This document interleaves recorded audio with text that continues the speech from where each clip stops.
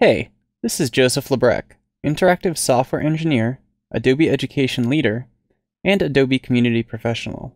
I've been working with Flash Platform Technologies for well over a decade now, and the introduction of Flash Builder 4.5, along with refinements introduced in 4.5.1, make the Flex framework a compelling solution to building applications across mobile and desktop.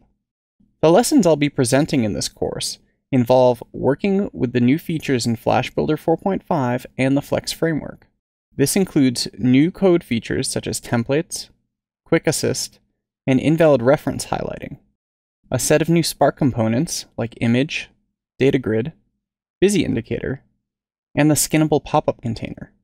We'll also have a look at some of the new mobile project capabilities, including different base application types like View Navigator and Tab View Navigator, device configuration profiles, and packaging mobile applications for distribution. Lastly, we'll have a look at how Flash Builder can integrate with Flash Professional and Flash Catalyst to improve the workflow between all three applications.